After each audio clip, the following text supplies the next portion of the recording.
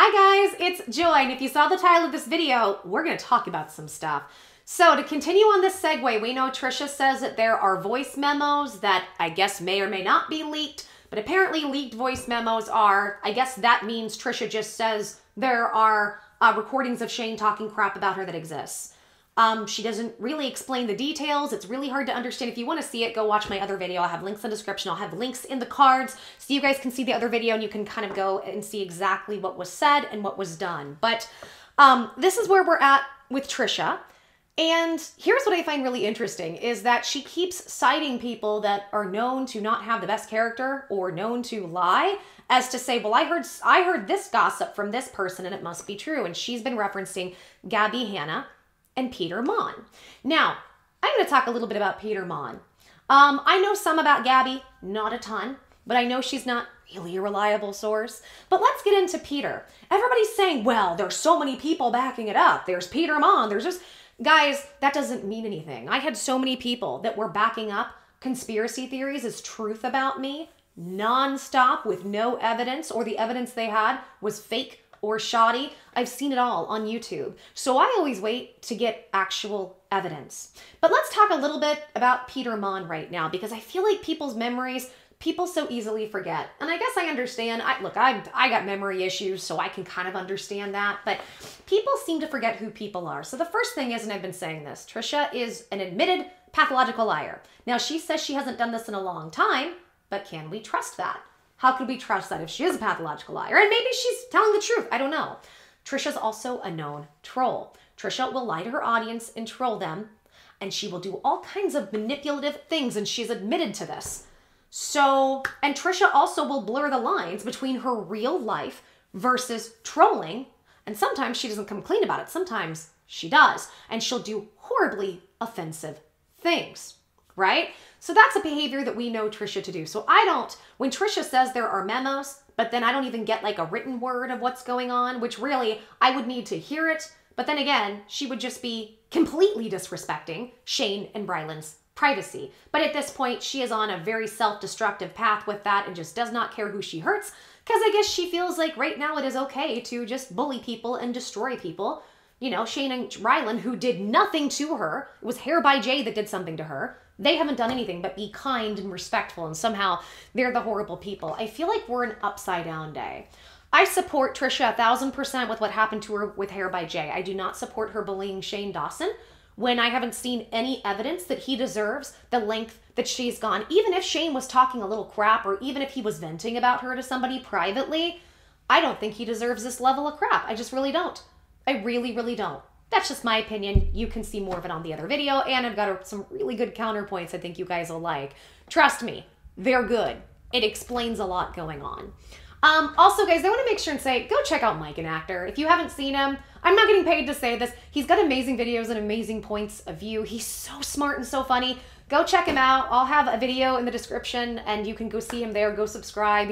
He's a bigger one than me, a bigger one. He probably doesn't need my help, but go check him out if you want to see other alternative points of view on this, because I'm one of the only people I know doing this, as well as Mike, where we're the only ones that are kind of giving an alternative perspective instead of just saying everything Trish says is gold and completely true.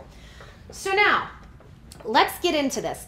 Let's get into Peter Monn and his credibility. So the first thing I want to go over is Paige did a documentary about Peter a couple years ago. Go check that out. I'll have links in the description. And I'll try to get links in the cards if I remember to. Please go check out this documentary that she had. It was very, very good, because what it did was it outed Peter on several things he lies about, which I've been talking about. And one of the big things it talks about, which I would love to go over, there are actually a couple. It talks about the fact that Peter Monn has said he's a psychotherapist and that he is a licensed psychotherapist and he does psychotherapy and counseling and life coaching. Turns out, seems like that's not true after doing a ton of digging, that he has just paraded himself to be the psychotherapist that he's not. And on top of that, in being a psychotherapist, he put out private information on social media about his clients, and has never once apologized for it. This information surfaced at the same time a couple years ago when a lot of Peter's R-word behavior, back in the day, please infer, came out, and he addressed that, but he didn't address the fact that he put out private information on former clients. And as far as I'm aware, and I don't keep up with him too much, but as far as I'm aware, he still hasn't addressed whether or not he actually is licensed to be a psychotherapist. So, a psychotherapist who doesn't have a license, who puts out private information about his clients. So I would like to sit back and let's look at a clip from Paige and her documentary she did, and please go check it out because it's very good, to hear the very credible Peter Monn speak and, you know, be a very good, decent, moral, upstanding person that doesn't just lie and start gossip or do things to make himself look good, like cash in on some drama he can ride on and get his name on. Let's take a look.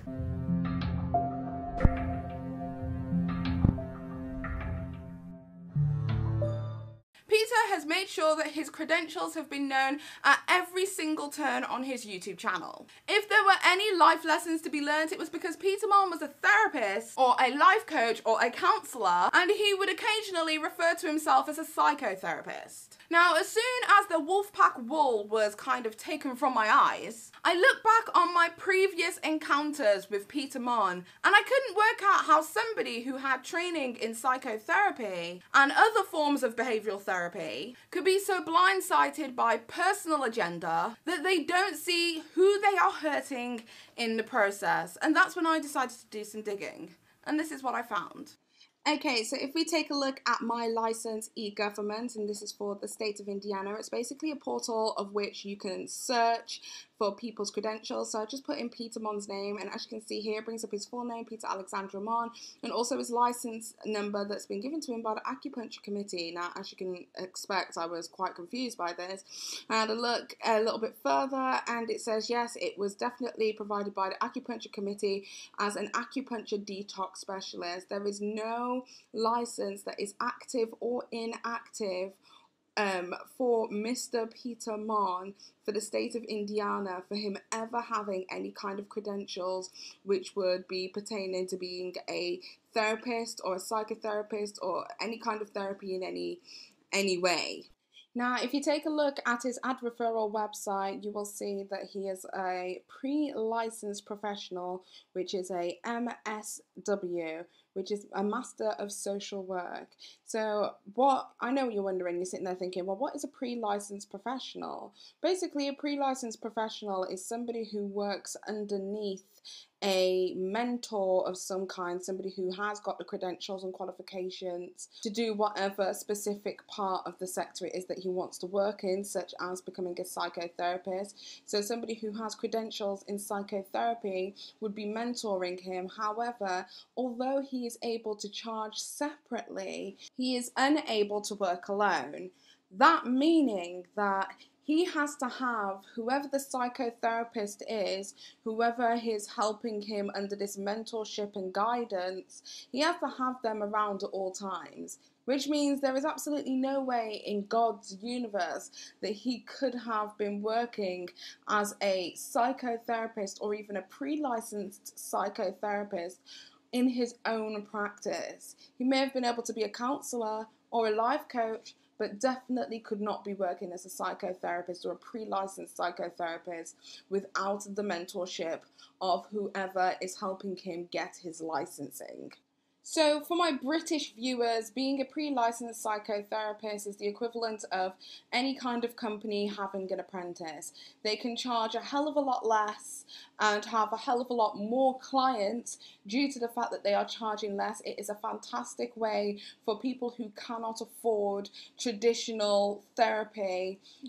Say if this is somebody who is like full-time employed and they can't afford to shell out between $200 to $300 on a therapy session, so they can have, say, a $100 to $150 therapy session from a pre-licensed therapist. A lot of companies do have that option available, but the difference is with pre-licensed psychotherapists is that they cannot be insured. So that means that if you have health insurance and therapy is covered within your health insurance plan, you cannot seek therapy from a pre-licensed psychotherapist. It has to be by a licensed psychotherapist because they have the licensing to insure the insurance company.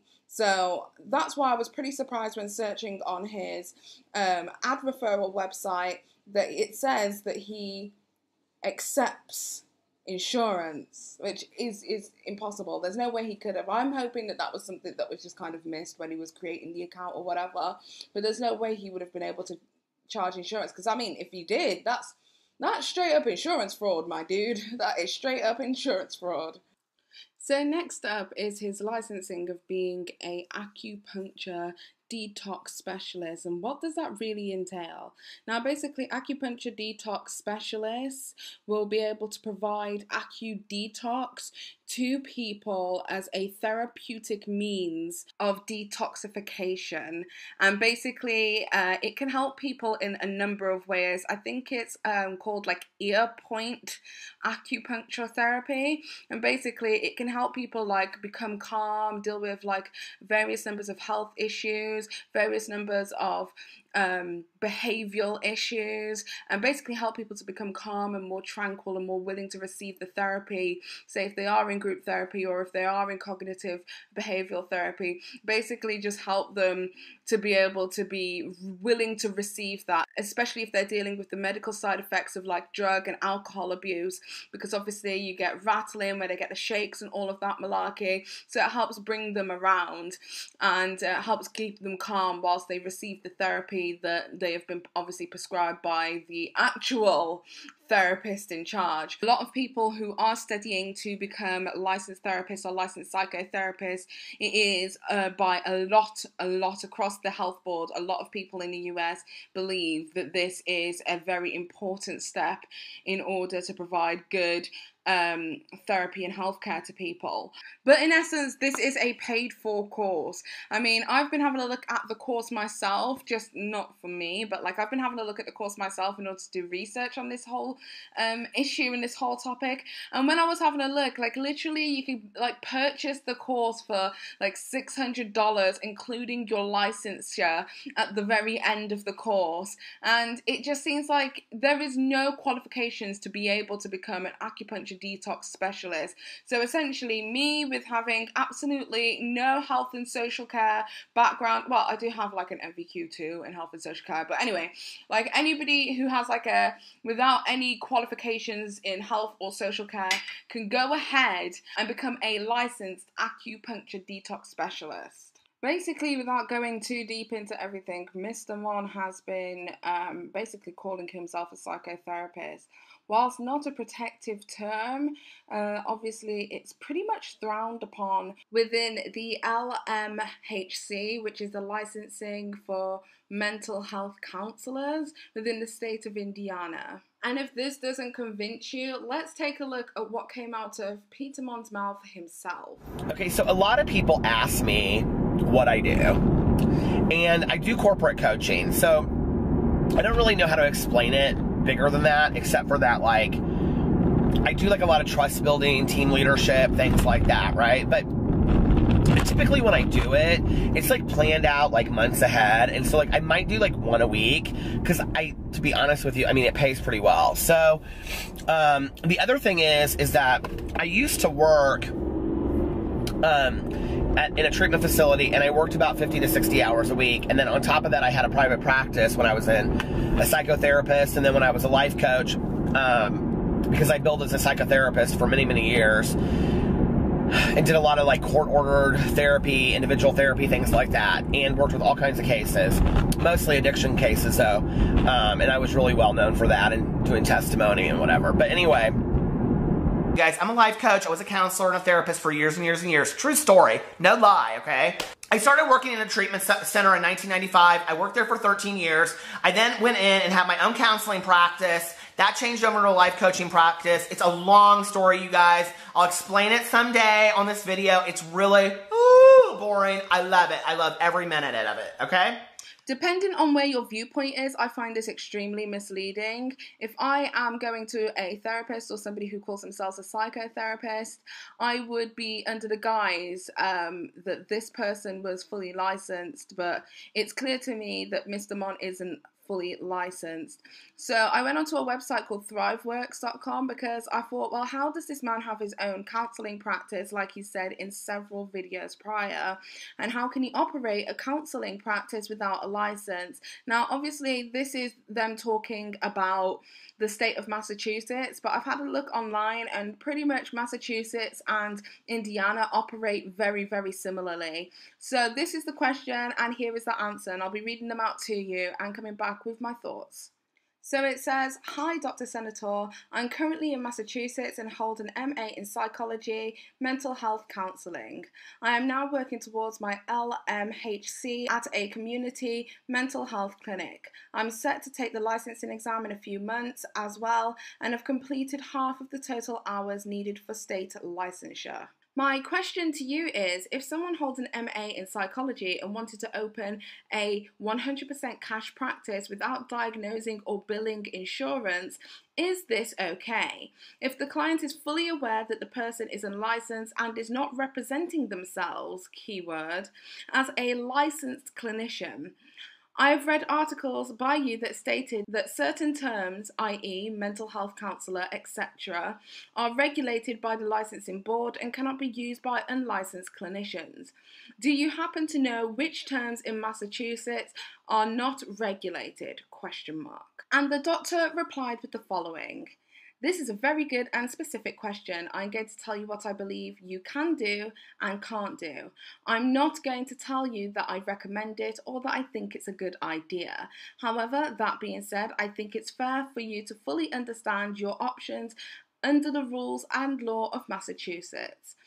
First, the ACA, American Counseling Association, officially discourages intern-level providers to work in private practice settings, even under close supervision. Second, as of the last time I checked, circa 2008, the regulated term in Massachusetts was mental health counsellor. At that time, perhaps still, a provider could work as a counsellor, psychotherapist, life coach, consultant, or a number of created designations. However, if one were working as a psychotherapist, he or she would not be able to use those hours towards their licensure hours. Also, I believe that MA requires that a supervisor be on the premises during the time of service for pre-licensure hours to count. Things to consider if you plan on opening a psychotherapy practice. 1. Some people in the industry, including the licensure board, may perceive that you are running a practice by finding a loophole in the rules. 2. Your client will have no counsellor-client confidentiality privilege. More on that later because I'm going to talk about that in a bit. 3. Again, you won't be able to use these hours spent doing psychotherapy for your hours towards your counselling licensure. 4. You might want to do some research into getting liability insurance that will cover the type of practice you plan to operate. 5. The rules may have changed since the last time I looked into this, and I do not warranty any part of this answer.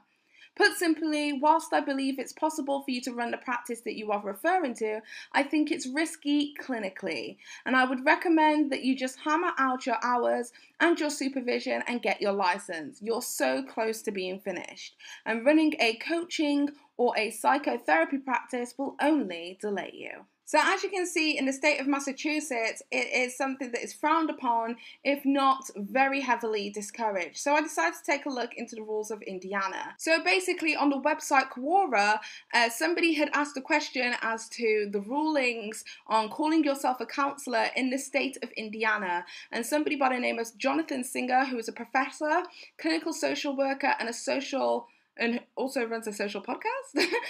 He also chimed in on what is acceptable for the state of Indiana. And he says that basically counsellor is not a protected term.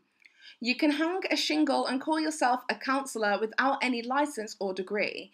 If you say that you are a social worker, psychologist, or even a mental health counsellor, you are committing a crime in most states in the USA. If you call yourself a counsellor, not a social worker or psychologist, etc., and provide psychotherapy services, you open yourself up to liability for practicing therapy without a license.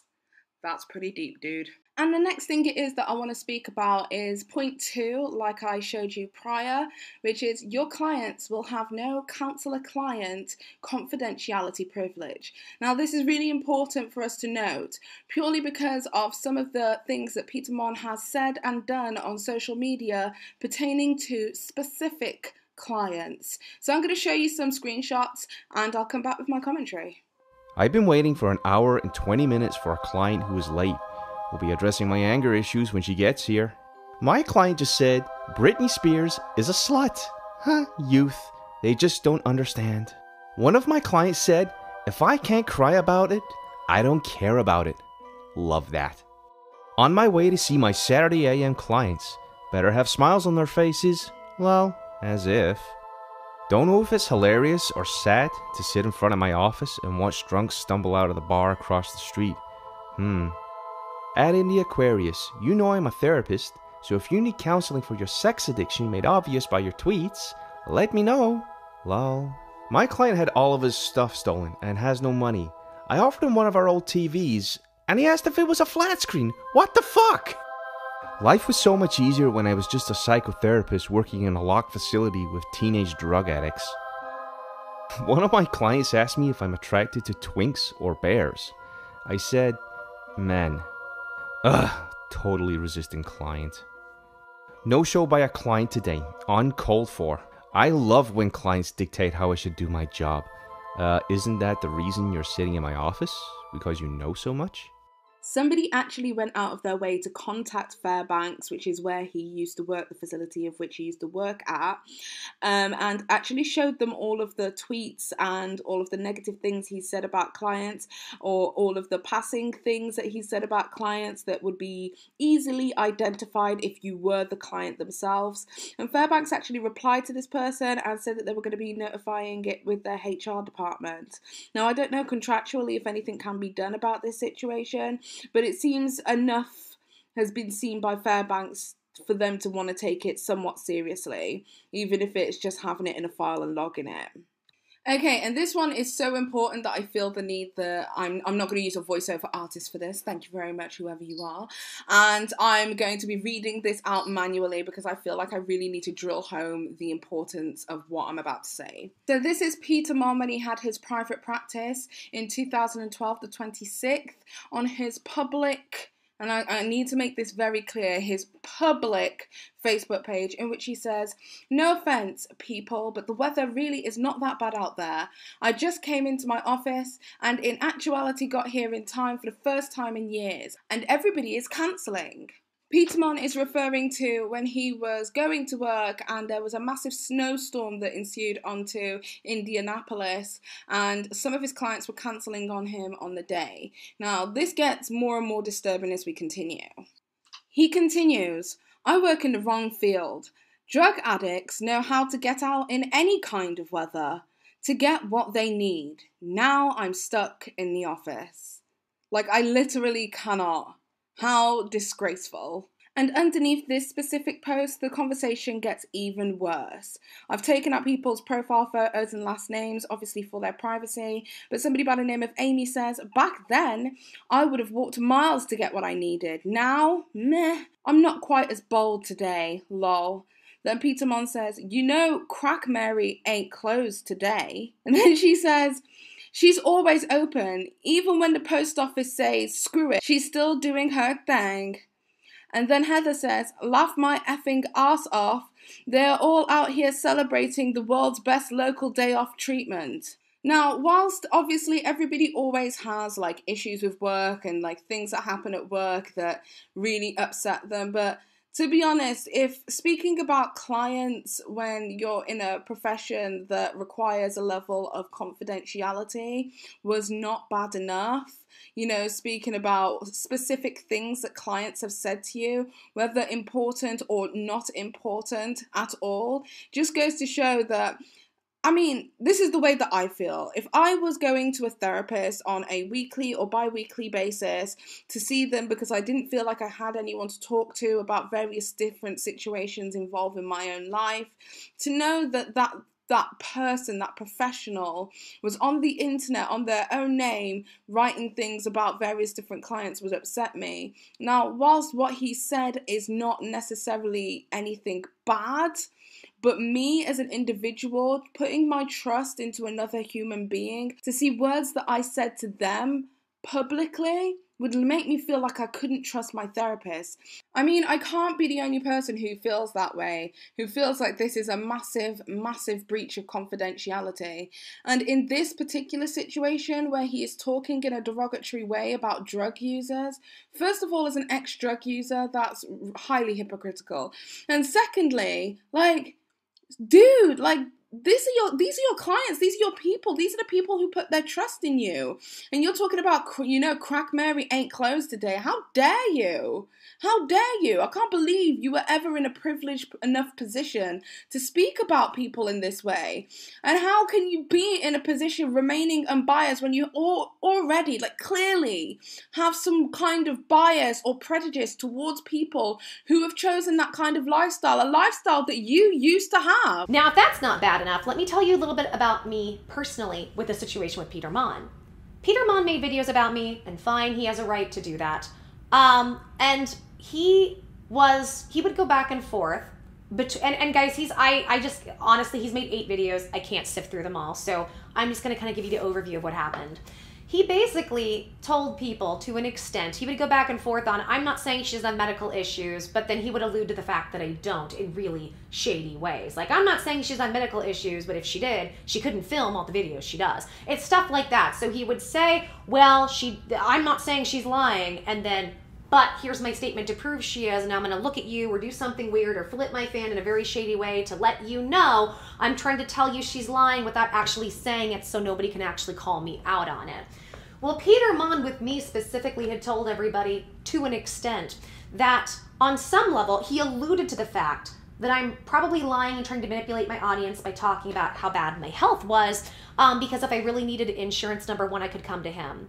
When I did go to him, and unfortunately my Twitter is gone, I don't have the tweets, but Peter has read our conversations privately without my permission. He said, I'm a licensed psychotherapist, come to me, I'll help you find resources. I came to him, he was not interested in helping me. Oh, and as a licensed psychotherapist, then he put out all our private messages without even asking me, because you know, that's what Peter does. As a psychotherapist, he puts out all that information. Oh, and he didn't help me when he publicly offered to.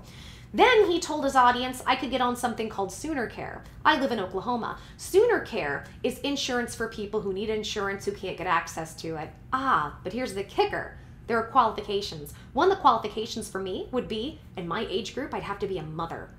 And he never said that. So he alluded and made people think that I am lying and making things up about my illness. He said I will help her, then didn't, and he did that just to get me in a private conversation to then do a video so he could talk about our DMs and put all my private information out there just to have something to talk about so he can look like the hero and I'm the villain. That's what Peter does. It's very predatory behavior. Now, whatever he wants to say about me otherwise, whether or not it's lies, dramas, exaggeration, which by the way, in our DMs, I did come to him and say you got a lot of things wrong about me. He let me know in the nice enough terms, I'm not interested if I got something wrong. I don't care to fix that. If I lied or made up or spread gossip about you, I don't really care. Now, he said it more polite, of course, but I just kind of want to give you my firsthand experience with Peter. But then, there was something somebody sent me, and I never talked about it, which, by the way, go check out on the channel. I actually have videos I did all about Peter and what he has done. They are videos from a couple years ago, so I don't really want to, you know, you guys can go find them if you want. I have a few that I did on him, and you can see more stuff in detail. But there was something somebody sent me, and it just didn't sit right with me to put it out. And I was like, I don't know. And you would think with Trisha calling Shane the literal devil and literal evil, and there's no souls behind him and Ryland's eyes, you would think what I'm going to tell you has to do with Shane Dawson.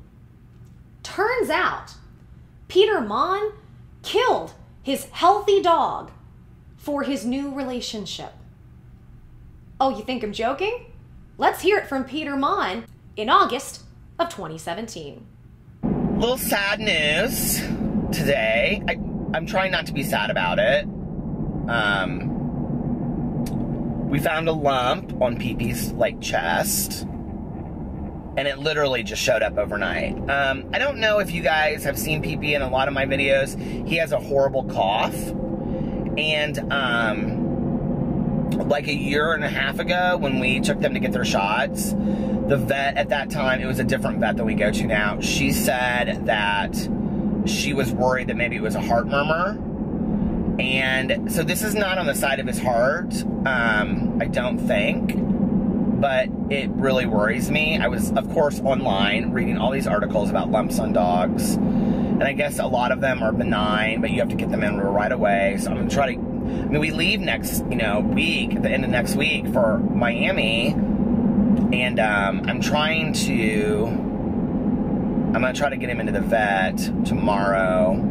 I'm gonna try to get him into the vet on Monday morning, because I'm not going out of town and not knowing what's going on with my dog. I'm just not. And what's so sad about it is I was watching him tonight, like outside and just running around, and he's just such a happy dog, and he doesn't seem like there's anything physically wrong with him. He does get caught up in these coughing spurts, so it makes me worried about the little guy. So.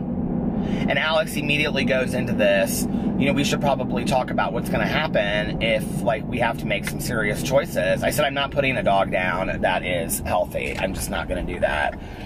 I said I did that before because my dog was so aggressive. I mean, I had my last dog 11 years, and because Alex couldn't move in with Pee-Pee because my other dog would have just killed him. I mean, literally would have killed him. I never even had my mom in my house in 11 years. She never once came into my house because she was so terrified of this dog.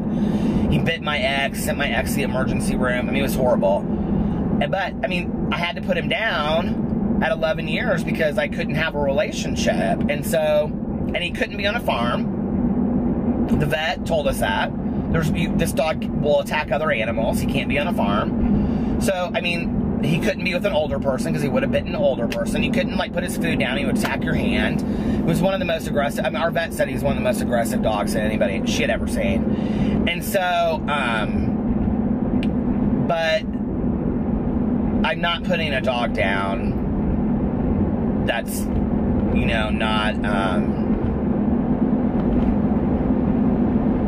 that's not unhealthy. I mean, that's not in pain. So I tried to look into this a little more. So Peter Monn, who's always, and he did this in my videos, go donate to the ASPCA. He was very mad that I had a Patreon to help me with my medical bills, when several times he illness shamed and said, just go get a job. I can't believe you don't want to work. I have epilepsy and I work. You should be able to work. Well, Peter, some people are so sick that they can't. I should be on disability, but I'm really trying to fight that, but I'm having to accept. I'll probably never be the person that I was before. My situation is not fun, and it's a little bit dire. I do my best with it, and now that we've figured it out and I'm on the path to hopefully slowly getting into remission, it's a little better. But not everybody can have a functioning illness and work. I worked with my illness for years until it got too bad, but you as a psychotherapist, I guess for you to shame and make fun of people that have illnesses because they can't get a job because you're bitter that you have to work, I guess that's pretty appropriate for you, isn't it? But yeah, I wanted to put this out here because I was really back and forth with it. But here's the situation. So it sounds like Peter had a dog for a very long time. He's gone back and forth with some of this, so I might be getting some of the details wrong. Just I want to give you a heads up because I don't want to be all these other YouTubers who sit here and act like it's truth. I'll give you the gist of what I understand. There was a dog he kind of ish grew up with. I've heard him say grow up with, but then at the same time he's a bit older, so maybe he means throughout a different time period. I'm not really sure. But he says this dog was very aggressive, but he had the dog for 11 years and the dog was in good health. However, when he wanted to get with his boyfriend, he said the dog was so aggressive that his dog would hurt, I guess, the boyfriend's dog, or there was another animal involved, and the boyfriend. And he says that the dog was so aggressive, there were so many things he couldn't do with it, so the best thing to do was to take it to the pound and put him down. Not to actually reach... First of all, if you had the dog for 11 years, why did he do no training? To help the dog with his aggression. So Peter Monn killed his healthy dog for his relationship. And this is the guy, after all the things he said about me, after all the stuff he put out about his clients, and after all the what seems like lies he's talked about being a licensed psychotherapist and practicing as a psychotherapist, after all of this, and I'm sure tons of other things I'm not even mentioning Peter has done, why on earth would we take his word that Shane told him something, it must be true? Because thus far, he's gotten this much evidence from what I've seen. This much. I don't trust Peter. I don't trust it. So I wanted to put that out there because I know Shane is the devil.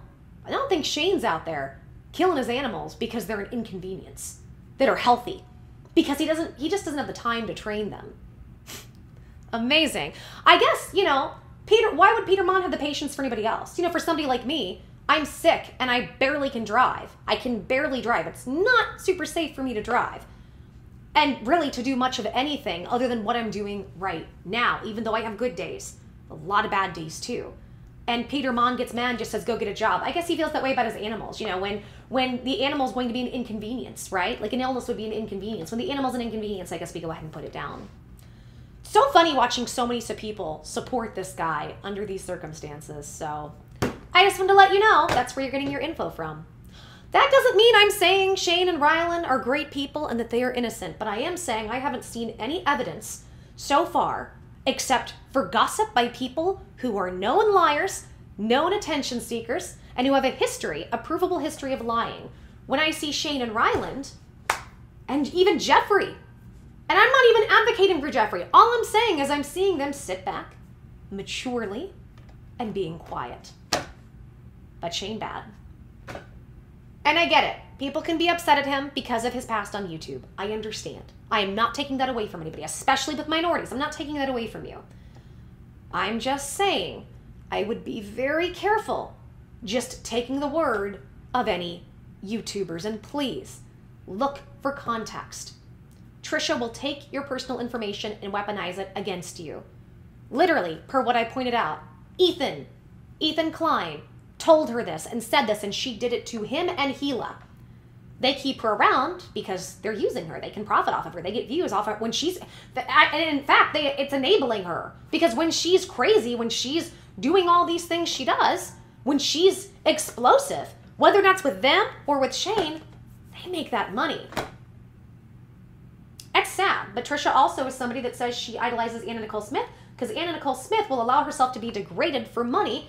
As long as she's getting paid, she'll be degraded. And Trisha feels the same way. So that's what's going to happen. And you know what? If that's how Trisha wants to live, that's fine. But my thing is, you know what, Trisha, just don't bully the people around you because you have your own issues. That's it. And let's just not blindly believe gossip unless we have context and unless we have the full story and evidence. And you know why we don't have the full story? Because Shane and Ryland are being respectful. They're being mature, respectful adults. Something Trisha doesn't seem to understand about this situation. Okay, guys, if you like the video, please give me a big thumbs up, like the video, subscribe, hit notifications so you can be notified when I upload. Leave a comment, tell me what you think. As long as you're respectful, you can even disagree with me respectfully. You are always welcome here. And in fact, if you do, many times I'll read your comment, I'll take it in. I will take it in as long as there's not too many. If I get to where I'm getting too many, it's a little bit different. But if they're mean, you're not welcome here. I'm just letting you know. Like, I mean, you can type it, but I will immediately remove it. I got lots of filters on. And, you know, if you like this kind of content, like, subscribe, share this with people that you might think enjoy it. Okay, I'm going to get more videos ready. I'm very curious to see how much more destruction Trisha's going to do because that seems to be what she enjoys and she gets paid for it. So why not continue to just hurt all of the close relationships that you've ever had in your life because this is what you want to do. All right, guys, take care. Blessings. Lots of love to the next video. I'm wishing you guys lots of hugs, lots of kisses, and let's not just blindly believe gossip from people who are known to be liars. That's all I'm trying to say. Bye, guys.